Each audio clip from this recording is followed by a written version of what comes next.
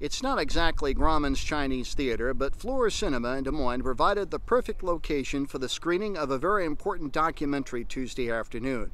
One telling the story of a proud, venerable business destroyed by fire in December 2021, and the efforts of the business owner and the community to rebuild after a fire which left the whole area without a grocery store.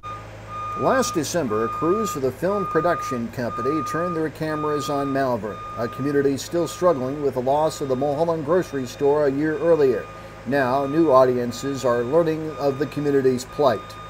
They came from all over. It tells the story of Malvern's legendary grocery store, the fire that destroyed the business in December 2021, the massive response from fire departments and first responders in 5 counties, and the daunting task of rebuilding the venerable business. Some familiar faces are included in the documentary. Mulholland promises that the store will rise like a phoenix. KMA News was there during the documentary's filming late last year.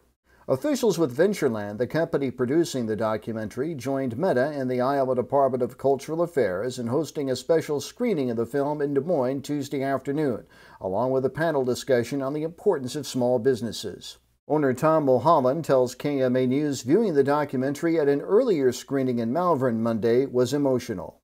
I've seen bits of it, little bits of it before, but for me especially, it's extremely emotional. But it speaks out to how much my community cares about me and how much I care about my community and why I want to come back. Kira McCoy is a small business advocate at Meta and one of the film's executive producers. McCoy says the film demonstrates how supporting small businesses isn't just a nice thing to do, it's necessary. This story is very unique because a town lost a very cornerstone business and it's created quite an impact, leaving their community as a food desert, but it's coming back, and so it's a really great story of resilience and rebuild. In addition to learning about Malvern's resiliency, Mulholland hopes the documentary will lead to new donations and funding sources of rebuilding his legendary business.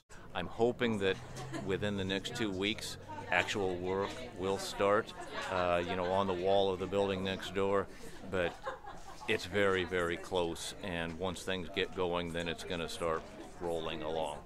Meta officials hope to screen the documentary in other locations across the country. One particular screening is coming up later on this week in Washington, D.C., and they hope to spread the message of the community trying to rebuild its business and hope that everyone in the nation knows the story of Mulholland Grocery and how this business is trying to rise like a phoenix. For KMA News in Des Moines, I'm Mike Peterson.